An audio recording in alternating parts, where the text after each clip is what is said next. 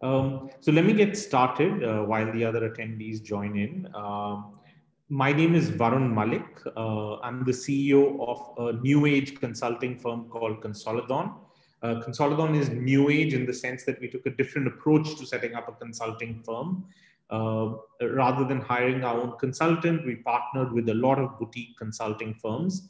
So we partner at this point with more than 350 boutique consulting firms from all across the globe that deliver projects that we win in the ecosystem. This summit is a part of Connected Insights, where 70 of the boutique consulting firms in our ecosystem have collaborated to bring their expertise, bring panelists like Pete and Sunando and Radwa to share their insight and their thoughts on various topical subjects, given the situation that we all find ourselves in after COVID, and in an attempt for all of us to get back on track. That's about it from me. Feel free to, if you've noticed, we've permitted talking. So feel free to, during the discussion, if you want to raise your hand, if you want to put a question on the chat, and we might pull you in to ask a question to one of the panelists. We will leave some time at the end of the panel for questions as well. That's about it from me, Gary. Looking forward to this discussion. Handing over to Gary from Linchpin Analytics, who we've been collaborating with for the last few months, and actually more than a year now, and looking forward to this discussion. Thanks, Varun, and welcome everyone to the panel today on making your analytics strategy customer-centric. And thanks, Varun, for going through some general housekeeping. So as Varun says, very keen to get your engagement. Thank you all for joining us today. Appreciate your time. Like to capture some of your thoughts. So there's a Q&A function in Zoom, so please use that. And if you feel you want to ask something, then do raise your hand as well. We'll try to add those questions as we go along. We might have some time at the end to ask some questions. So I think this is a really exciting panel discussion, and as always, I look forward to talking and taking every opportunity to talk through data and analytics strategies and the benefits really of a customer-centric approach. I think it's a fairly complex topic, but I think with this panel, we're going to hear some great ideas and some great strategies that hopefully you can all take forward into your own organizations and use that in the coming weeks, days, and months. I guess it'd be useful to start with some introductions. I'll go very briefly. So my name is Gary, and I'm a strategy and engineering director at a company called Linchpin Analytics.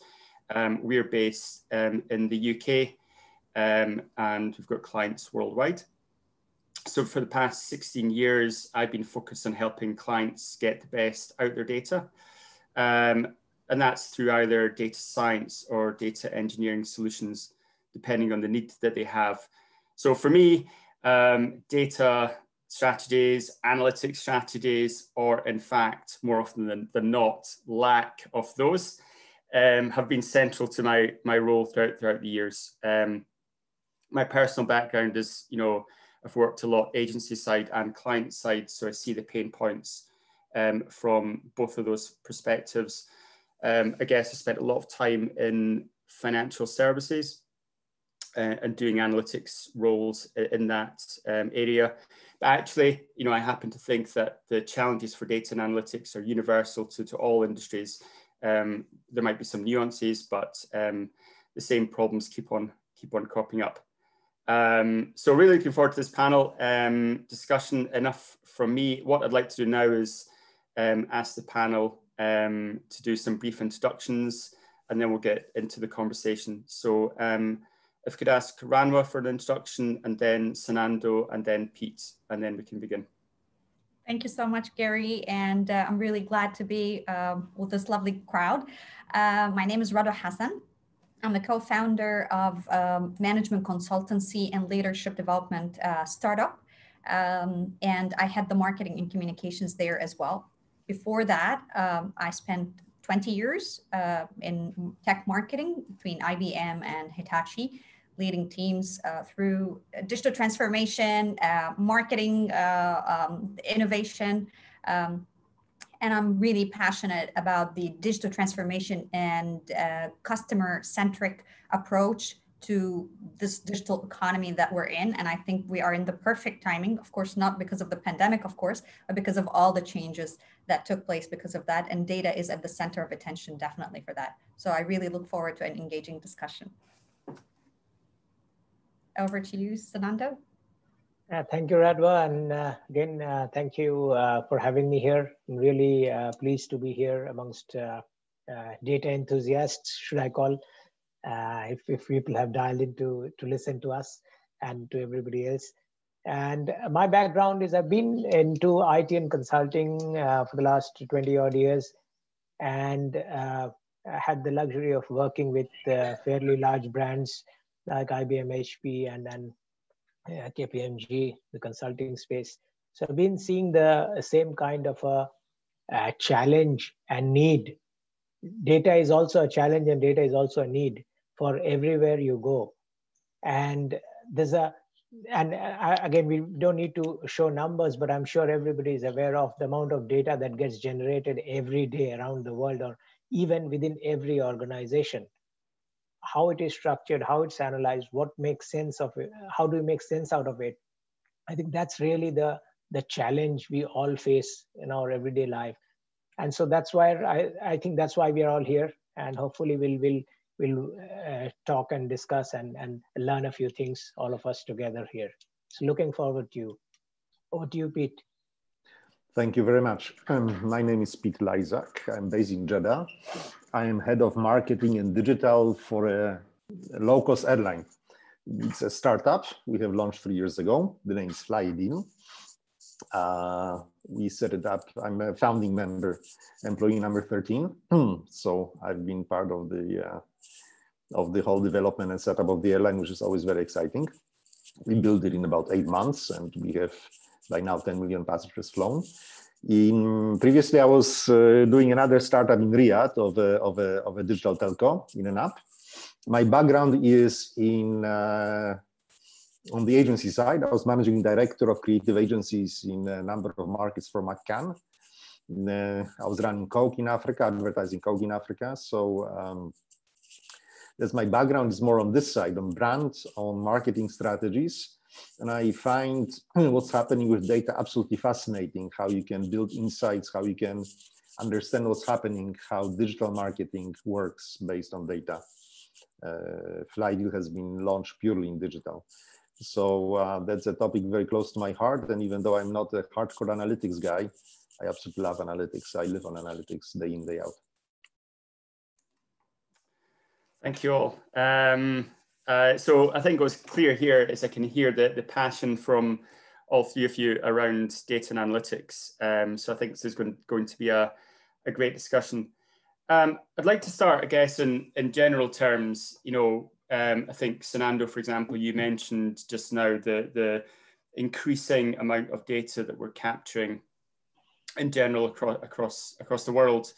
And it's clear to me when I talk to the management community that data and analytics is seen potentially as a differentiator for businesses looking to carve out advantage. And there's many reasons for which businesses are looking to adopt a data and analytics strategy or to think about data and analytics projects. And often that can be around, for example, digital transformation. I think that was mentioned a few moments ago. So just keen to understand from the panel just now, what in your experience you've seen as a trigger for data and analytics, and what people will use to spark that data and analytics roadmap. Do you want me to start, or? Yeah, sure. Okay. Yeah, you're absolutely spot on, Gary. I think what's happening is, yes, as I mentioned, enormous amount of data is getting generated, but how do we make the data turn into a utility and then move it to an enabler and a driver for the business? And I think that's where most organizations are struggling. And that's where there is an amount of data, but how do you make the data into information and then move the information as an asset which effectively drives your business or enables your business to move forward? And that's where I think it's a constant challenge, because and a huge amount of, not only huge amount of data getting generated, huge amount of demand for data analytics and data analytics, engineers and people who are doing their studies in that. So I personally think that anything, and I think this is a very old statement: what you can't measure, you can't improve. So that's what data provides you. Data provides you with the information that you're looking for to enhance. It can be operational excellence, it can be customer intimacy, it can be innovation. So all these things, I think everybody is trying to enhance, and not to also forget risk management, because especially in the last 1 year, I think we've all seen the amount of cyber attacks and all gone up. So in anything that you want to enhance as an organization or as a business, data is key. So you start looking at the data, you start looking at identifying your key drivers, which can enhance your, be it digital transformation, be it, and Pete touched upon, starting digitally. If you're starting a company digitally, you can't do it without data. So I think it's the key at this point in time. How do you look at data, and how do you make sense out of it?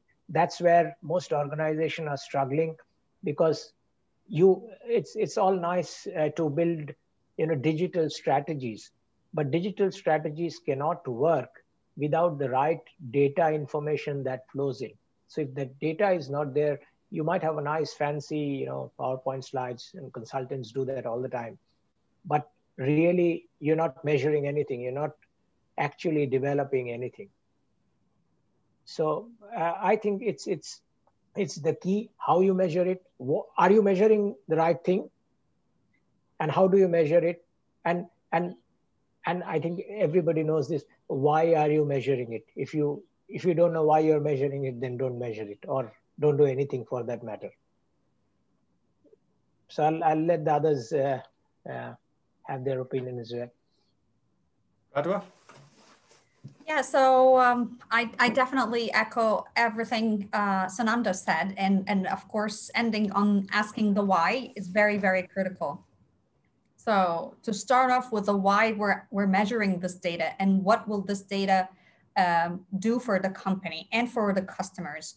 So building all these blocks together and making this clear to everyone. So when we talk about a data-driven culture, you cannot have it just at the top and have the management just say, we're going to have a data-driven culture and that's it. But you need to elaborate and explain and have transparency with all the engaged stakeholders, that be it even the fresh people who join a company. So making that clear and explaining how will this data impact the success of the organization and the clients, so that the engagement would be definitely much higher from everyone.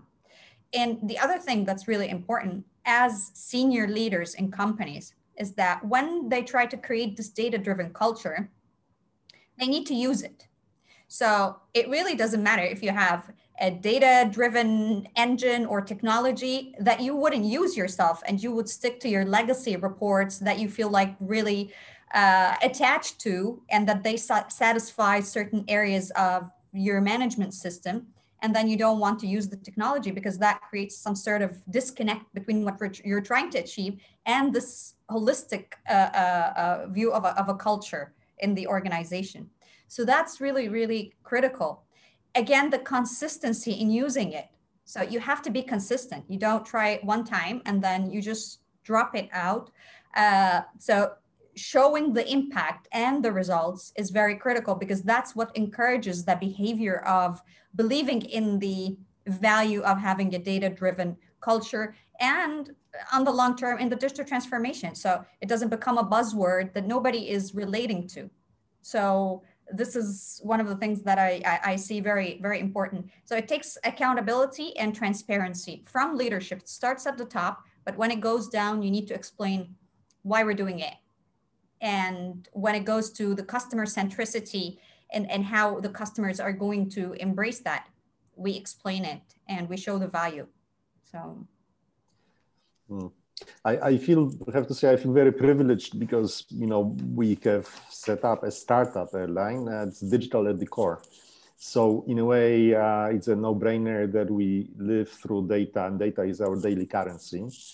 Whether this is, of course, we have physical aircraft and we fly people, right? But apart from that, we sell purely through digital channels and it's direct. So whether this is our website or the app, we launch airline purely in digital, which is, I think, the first in the world. And data is our daily bread. We can't live without data. I get slightly annoyed when I hear the word digital transformation because I know how painful and difficult and very often unsuccessful this is.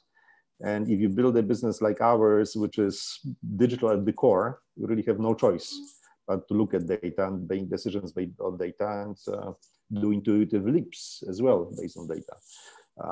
So for us, there's no question of, should we use data or how do we have data strategy? It's like the air that we breathe in a way, which is awesome because that completely changes your mindset and how you look at things. So there's no decision or no movement done without data, whether this is Google Analytics that we have on big screens, in front of us, whether this is a passenger booking system that gives us all the information about passengers, whether this is AIMS, which gives us information about what's happening currently with the flights and who is boarded and who is not boarded and, who has arrived, who has not arrived, and so on and so on. And all of it meshed together. If you start looking at data and the connections that you can find out, everyone has Power BI open throughout the day. This is a wonderful world with incredible visibility. I remember years ago when I was starting marketing, I had a friend who said, I want to invent like this big mechanical engine, for marketing. When I push one button here, I get results from the other side. Well, that's exactly what we have, in my part, which is marketing. Everything is visible on a daily basis. We manage this live.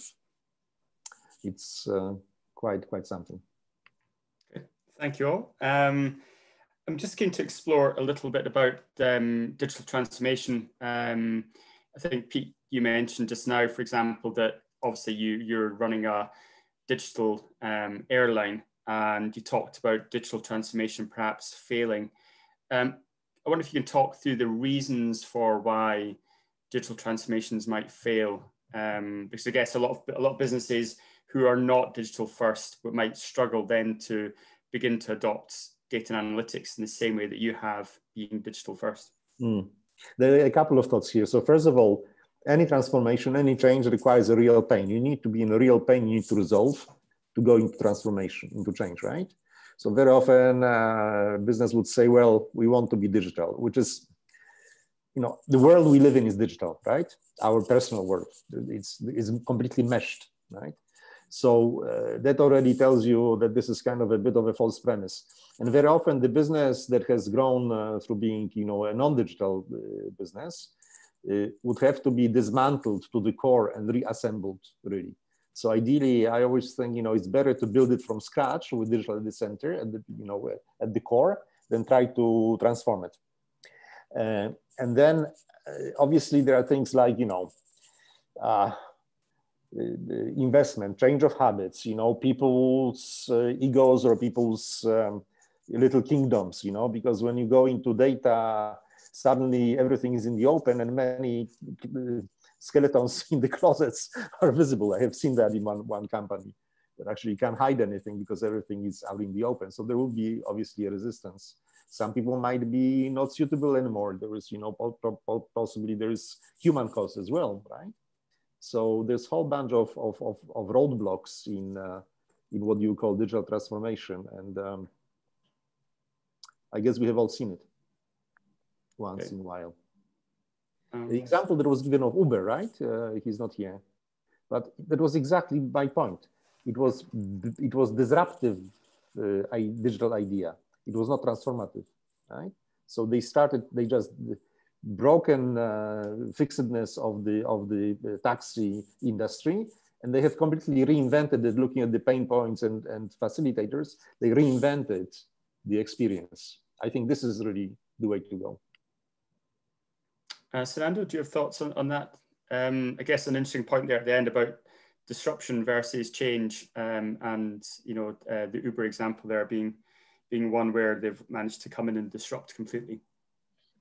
Yeah, I think there are quite a few stories about disruption. I mean, the Netflix being one of them, and quite a few of them. Uber, obviously, when you see how it started, it was the person who built Uber. He was just waiting for a taxi, and he drew a picture on his napkin, and that's the birth of Uber. And so yes, these kind of changes, when a disruption comes into the business, I think digital transformation is so much easier. And I completely echo Pete's thought that sometimes changing a normal a running business, suddenly just a fancy term, digital transformation or business transformation, doesn't work so easily. It's really, you need to start thinking. And if I take an example, even from the current industry that I'm working in, I'm working with the events business. And if not, then the travel industry, the biggest setback, I think the industry which had last year was the events industry, because there were no events. Starting from the football games to corporate events to everything got stopped.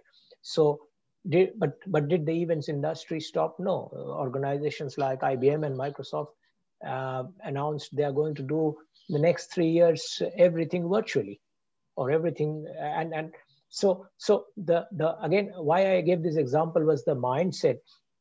There was a way of doing events. People used to fly to a nice fancy location, a 5-star resort, and spend a couple of days with a significant amount of money spent in, and do some, and go through a conference, attend a conference. But people had to very quickly change the entire model by putting things virtually, and people pretty much getting the same information with very, very less cost, and being in the comfort of their home, no travel. So it was actually another disruption, example of disruption, which changed the entire events industry in a different. I'm not saying that physical events are going to stop, and I'm sure they'll come back, but there is an alternate option which came out of it. So it's sometimes thinking digitally and starting with that might be an easier way to digitally transform than trying to, or really and I know I'm getting into a subject which might get very big, the culture of an organization, where you might have to really from top down come in and look at why we are doing digital transformation and driven through top. But I'll stop by just saying, if digital transformation can work well and with data and analytics, if people can link, or the chiefs, the CEOs of organizations can link their vision with the value proposition and the outcome, if they can merge this, join these together, and have a clear communication with that, and using data as an input, I think digital transformation can work. Thanks, Nando. Radwa, do you have anything else? So again, on the digital transformation, I see it as a journey, and again, back to the why. So everything Sanando has said, and on this respect on what fails and what really works with digital transformation, because you need to break it down into little words of how it impacts each function in the organization, the finance, the operations, the marketing, and how it's going to impact the employee and the customer, and the consistency, because some of the digital transformation projects fail because they're not linked to the there's not enough ownership and accountability to the failure or to change the way moving forward when you hit bumps. So now I think one of the upsides of the pandemic was the acceleration of the digital transformation. I mean, if we owe anything good to the pandemic, is that it had opened the customer's eyes to the immediate need to work on the digital transformation strategies. Because I've seen some customers would say that's like, oh, we still have 10 more years to go, or it's not really urgent, or we can just work on some small projects when it comes to digital transformation and we can pilot it. But they did not really own it very seriously. And that's why some customers and some companies have, I wouldn't say failed, but have been beaten by their competitors, those who have adopted a serious approach to digital transformation. Okay, thanks all. There's an interesting question popped up in our Q&A. I wonder if we can have a look at that just now. How do we know that a company is ready for digital transformation or for big data analytics? If I may try and answer, I'm sure the others would join in. The key thing that I would say is, first, they should have an open culture, and something Pete touched upon, acceptance of the truth or the reality or the data that's coming out. So if that open mindset is there, if people accept what they are actually looking at, I think that itself is a huge driver for digital transformation, or the readiness for a digital transformation. And then acceptance of change. That if from tomorrow, if you have to start thinking digitally and do something digitally, the acceptance from change, which again needs to be a top-down approach. If these two things are there, so effectively what I'm saying is, I'm not talking about any technology. I'm not talking about anything. If the intent is there, effectively what I'm saying, if the intent is there, really, I think a company is ready for digital transformation or even ready for data analytics.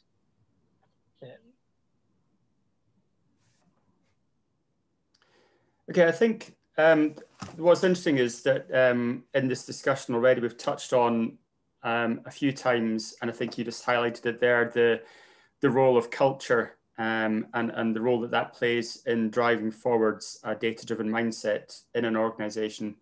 I often hear companies wanting to become data-driven, and I'm sometimes not sure what that means, or they don't really know what that means. I guess I'm keen to understand what you think the leaders in the business need to do to help change or modify culture so that analytics can thrive, and what the qualities of a good leader would be. Radwa, I'd be keen to start with you, I think, given your expertise in this sorry, area. Gary, it broke up the last few seconds.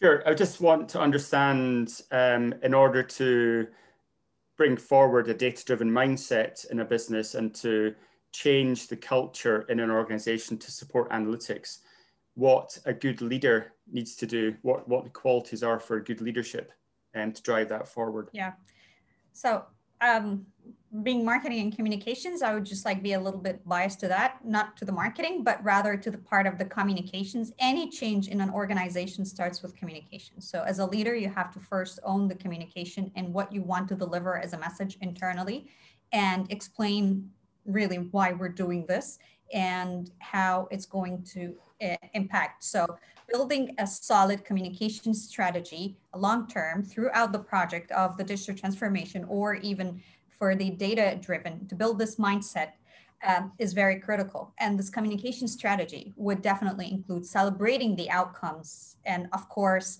awarding all those early adapters or those who are following through the strategy, bringing innovation. So this is very, very key for a leader to do.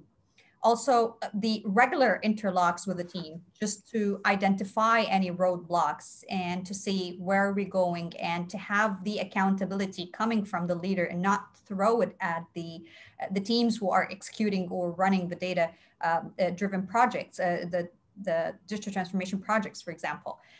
This is very, very key because it's I would say it's an operation that needs to have everybody chipping in for that. So that's really one of the elements when it comes to the communication and to the follow through. So I wouldn't want to call it cadencing, but going through the progress of the project very, very well. So yeah, I think as a communication helps really well with that. I would also put it in terms of, let's say, push and pull, right? So first of all, there should be a push from the top saying, okay, I authorize and demand resourcing and focus on that, and I prioritize it. So that we push. But in terms of the pull, you know, if there's decisions being made or there's discussions being had, you know, is it supported by data? I mean, why would you, or why would we do it? You know, why would we go into a new project? Why would we, I don't know, choose this strategy or another strategy, data-based? And then obviously it's not just analytics, which is wonderful, and you can go deeper and deeper and deeper and keep asking questions, but also there is a leap, right? So once you get your bits of data, then there is a creative leap required. So for instance, with us, you know, we have in our data, I see that we have a very large number of customers that book last minute and book one way. Why is that? You know, can you say that? Can you tell this from data? Where are they? You know, is it Tabuk to Jeddah or is it Dammam to Jazan? And then I look at our data, what is the reason they are flying? And I look at our data, which is, you know, what age they are at and how many of them fly together and so on. And it starts to form a picture. So this is wonderful. And the other thing is you can then go into develop, you know, cluster analysis and look at those clusters, and something incredibly surprising can turn out that actually some data is connecting to each other. What picture does it give you? Obviously, you can go further into research or understanding, you know, what's happening there. But I think this adventure of discovery, if you have plenty of data and you can actually put any data together that you want to, you know, and you go on this fishing trip trying to, you know, find out what is the fish at the end of the line, that's incredibly inspiring and can really form powerful insights and powerful strategies based on that.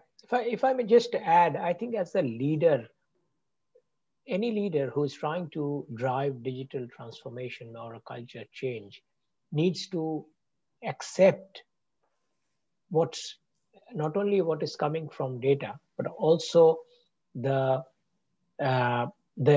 there are any drawbacks in the business, in the current operating model.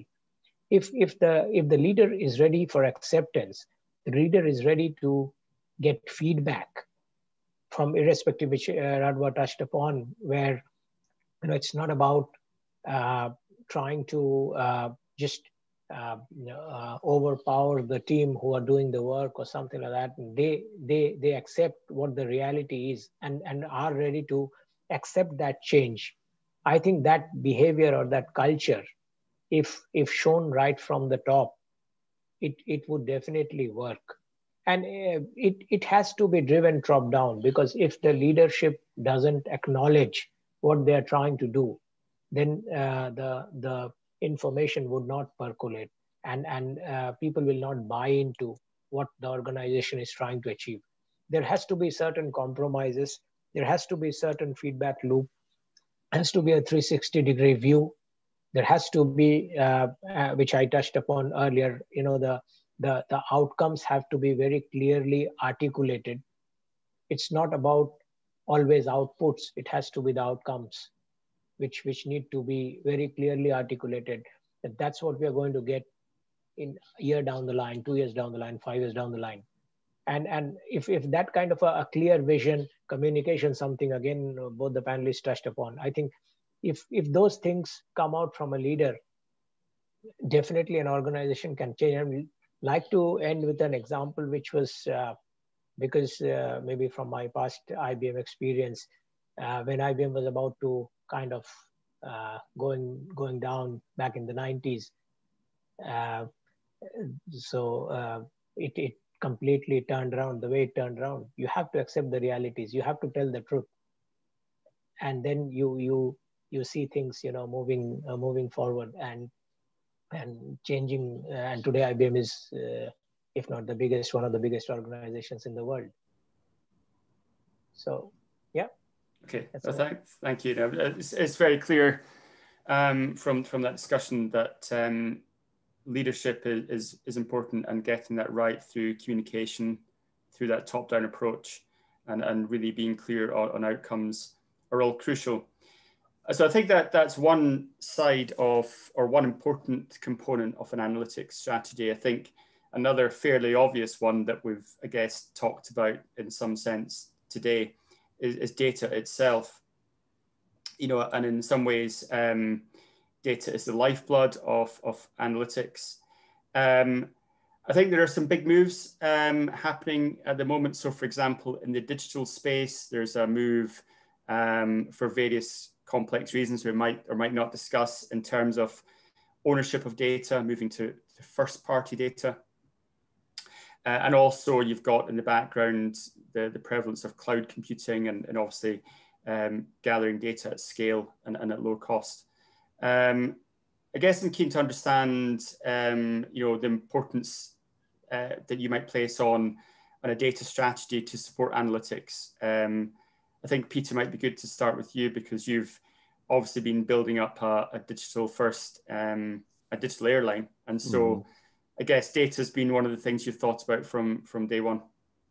Yeah, so yeah, of course, data protection. I mean, we are not part of EU, but we are following pretty much the lead of what's happening there.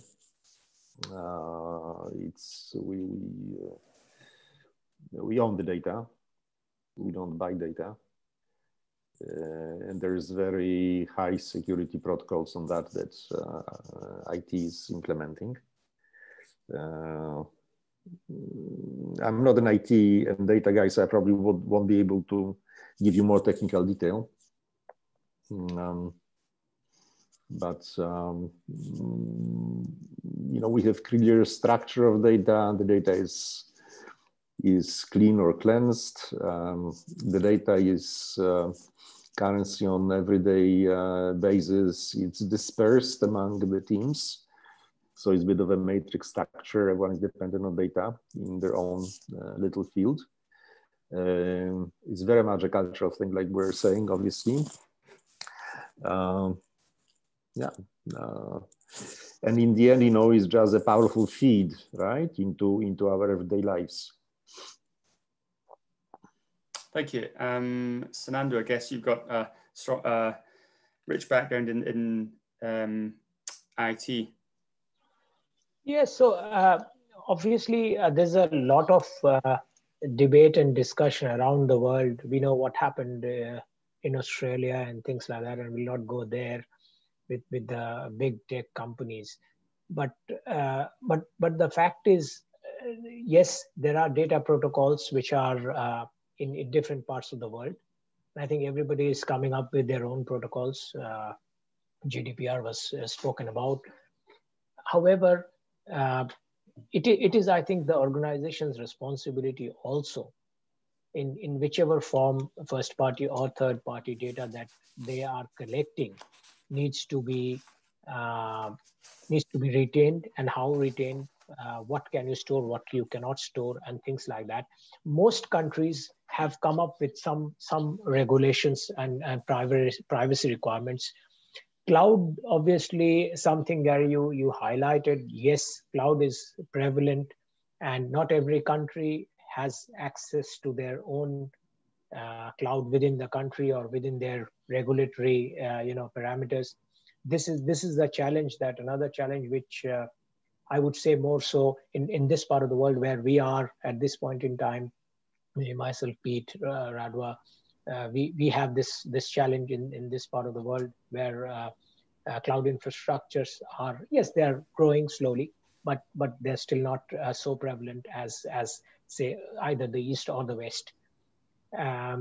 So these are challenges which need to be, people need to be educated about this.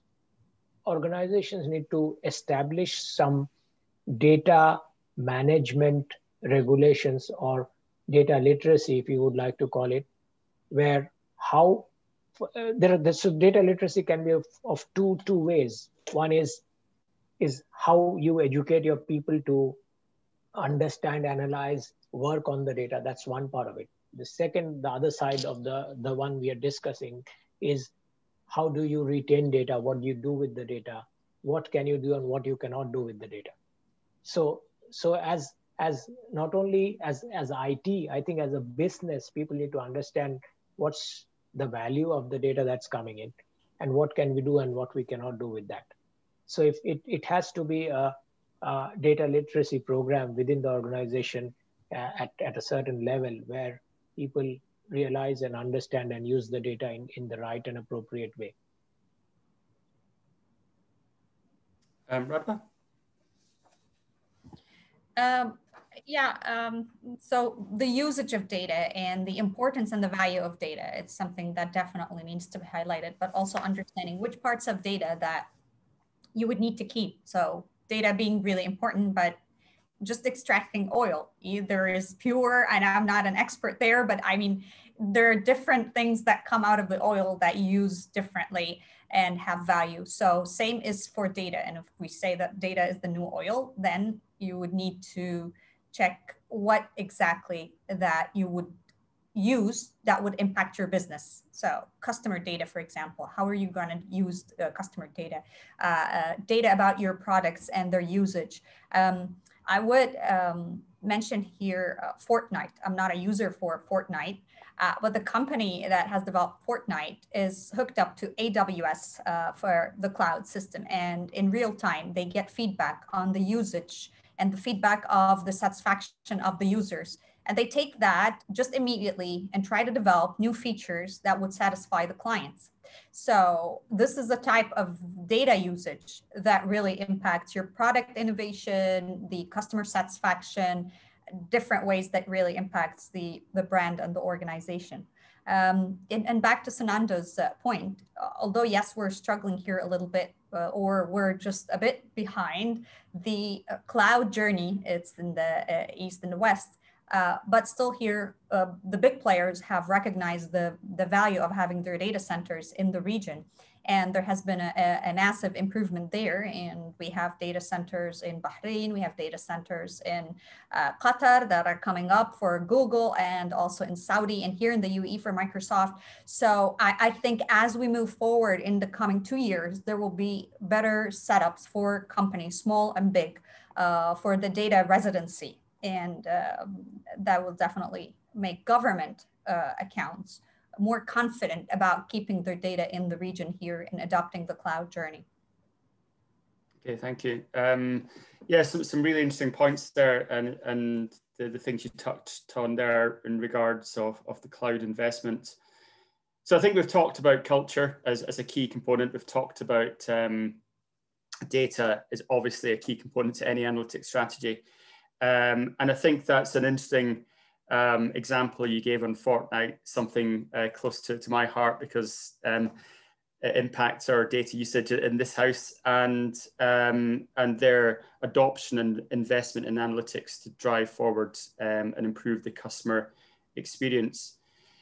I guess one thing I'd be keen to understand, we talked about it at the beginning, really, is the connection between investment in analytics and value. And people, using it well and understanding what they're using it for. Often I hear that there's a disparity in investment and actually people getting something back that's of value. So, are the reports making sense? Are we actually learning anything new? I'd be keen to understand, how we make that connection between, just you could invest money in cloud, you could invest money in changing culture, maybe. But then how do you actually make, how do you deliver ROI on analytics, and how would you measure that? Can I go first? Yeah. So I'm going to go directly into media, which is, part of my marketing remit. Purely in digital. There's no other communication that we do. Everything is in social, in digital, in search. This is all that we use. So obviously launching an airline, there's an investment. Our marketing investment was probably, I would say, less than 1/10 of what I would expect using non-digital media. So we have launched before we went on sale, actually. So we did lots of teasing and lots of preps. When we opened for sale, we sold 10,000 tickets within the first 24 hours. And actually our daily inventory at that point was 742 tickets, or seats. So we sold 10,000 seats in the first 24 hours. It was unbelievable when we opened it and we did the countdown and we pressed the button, opened our digital channels for sales. It just started flooding. It was incredible. Now, if you take marketing investment, or let's say digital media investment in the first few months, let's take the first 6 months at 100%, within a year, we reduced it to 4%. So the savings were, not only we have started off with a low base, the savings were absolutely staggering. So a simple, focus on analytics and understanding what's happening with our marketing, how we target, how we retarget, and how we drive efficiencies or effectiveness, gave us the cost per seat, that's how I calculated, at the level that just unheard of in the industry. I mean, this is millions and millions of dollars saved with investment that's relatively low, because lots of it just available. Let's say mostly, let's say Google Analytics that we look at, and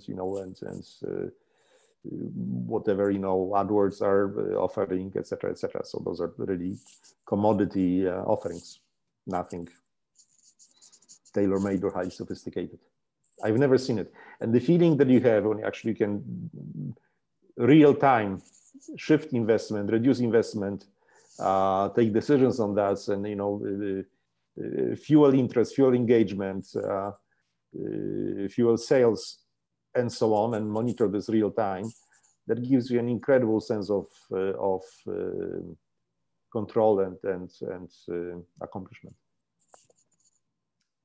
Thank you. Sanando, have you seen that example of value back from analytics?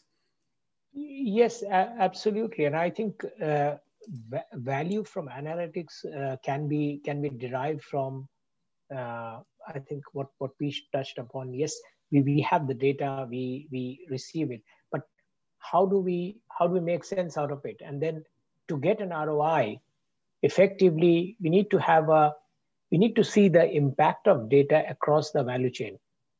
So irrespective of whichever business you are, if you're looking at data from across the value chain, I think the ROI is derived much easier, and you're able to see it at various touch points.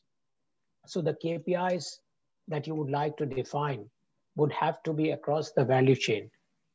Many organizations want to ensure that the data and analytics strategy actually works, have a hub which tries to generate all the information or all the data within that area, and then allow everybody to use it. So if organizations who have really enabled and enhanced using data are making data as a service. So service not only for their clients, but also for their internal users and employees. Because once it becomes a service, you can see the value in every part of the data that's getting generated. So the amount of self-service, if I talk about an organization, the amount of self-service you can create, if people start actually seeing the data and utilizing the data, it enhances the business value or the data or the analytics value so much.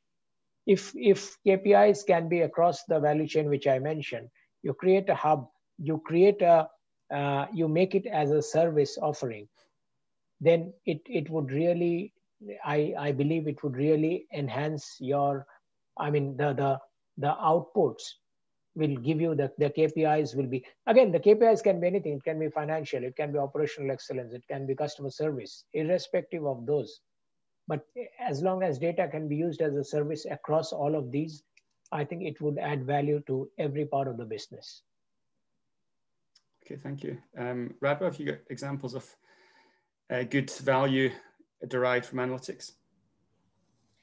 Well, I see the value is always when it just reflects on the customer satisfaction and the profit. So the value of the data analytics is seen throughout, and as Sanando said, throughout the value chain, and how it can touch on each point of the operation of an organization, for the customers, for their satisfaction, the engagement, to your sales, with the retail as well, with analytics. It's really, really critical and important. And it has shown that it has improved the brand value with so many brands, with using data analytics, with leveraging more of their offerings or their engagement with their clients as in a more personalized experience. So it has a massive value with that. Also for the leadership to understand, again, to the KPIs, what are our KPIs and how data has impacted or improved the advancement or the achievement of these KPIs. So it's a culture and mindset, and the journey throughout data proves to be the most valuable element there. Okay, thank you. So we've got 5 minutes left. I'm keen really to focus on customer centricity. So I guess we've discussed a little bit about customers' expectations evolving. So customers are more demanding of brands. They want personalized products and services. They want things at point of need across multiple devices. So we're seeing a shift there in how brands engage with customers, or vice versa. What I'd like to do is go around the panel and just understand why it's important to invest in a customer-centric analytics strategy, and what that actually means. We've talked in general terms about analytics strategies, but what do we mean by customer-centric analytics strategy? Pete, could I start with you first? Yeah, I'm going to give you an example that I'm proud of. So I have developed, it was actually me and one IT guy, we have developed a very robust NPS, Net Promoter Score system for us, understanding that actually NPS's role is to make the entire company customer-centric. So we looked at the customer journey, from booking and purchase of the ticket to checking at the airport, boarding the aircraft, on-board experience, the boarding and customer service. We broke it down into sub questions, and each of our passengers gets a link to the survey 2 hours within the arrival. 10% of them actually participate in the survey to give us a rating of 0 to 10. And if you know how it works, 0 to 6 is detractors, 7 and 8 is passives, and 8 and 9 is promoters. 9 and 10 is promoters. And then, depending on the touch point, that we ask, why do you recommend us? And the touch point, for instance, is, I don't know, because of the cabin, or because of the cabin crew experience. So then they get served additional question. Is it the attitude and behavior? Is it the grooming? Is it language skills? Is it this and that? So in the end, we get a powerful, robust dashboard of all kinds of data of what's happening with our customers. Why would they recommend us? Why would they not recommend us? We can assign revenue at risk, revenue secure, based on, because we know exactly we know exactly where the answer comes from. We can analyze it by age, by place of origin, down to even to the route, to the flight number taken and the date. So we know exactly what's happening. And this allows us, first of all, to understand how we are doing, what revenue could be at risk, what revenue could be what revenue is secure, what are the key actions to be taken, whether to enhance positives or to address the negatives. That gets distributed across the entire organization. It's also part of the question is reasons to fly. So we understand the motivation, we understand the experience, we understand the role of the touch points, and then we do actionable actions on the findings. for instance, changing or tweaking cabin bag policy, because that was a major issue for our passengers. So that has really changed the organizations. It's a data-driven approach for sure, and it has changed the organization completely over the last year, when everyone is just really looking at that part, their input, their area of responsibility within the customer experience based on NPS touchpoints. It's a great story. Thank you. Sanando and Radwa, could I ask you your answers to that question on customer centricity, but conscious of time, we need to be quite brief if you don't mind. I would just take 30 seconds. I think Amazon is the best example. You got it there. who have shown exactly. what's customer centricity for data analytics, and that's the best example. For me, I have I would say 3-4 things that can really drive this. Build an outside in customer lifetime value. Don't think it one-time customer. Look from a lifetime. Build your culture around your customer. And I would say identify your most valuable customers and focus on them. I'm sure it would increase, it would enhance, it will bring in more customers. And last but not the least, because we are talking about data, it's about better data and not big data. So if we can focus on better data, I think we would definitely be focusing more on our customers. That's a great comment. Thanks. Radwa. In 30 seconds, Sanando has just read my mind, I guess. He just said the keyword is Amazon. They're the best in customer centricity, and that's what has made them as the biggest industry disruptors to me in the world, and the best example of a customer-centric company. If you keep Amazon in your focus and you just try to follow what they're doing with having the customer as the center of everything, their feedback, solving any problem, then you've got it all sorted. As a user, whenever you deal with Amazon, you feel like you're important and any problem will be solved because they want to keep you. And that's how companies should be doing. Like, you focus on the company, on the customer, and not just anything else. Not falling in love with your product, but just the customer. Fall in love with your customer. You'll just do great. Awesome. That's great advice. Thank you all. I guess we're now out of time. So I'd like to thank the panel for the contributions. I'd like to thank the audience as well for listening in. It's been a really exciting, I think. Love talking about analytics. So it's been a really exciting conversation. And thank you, everyone. Thank you so much. Thank you. Thank you. Thank you, everyone, for joining. Have a good evening. You too.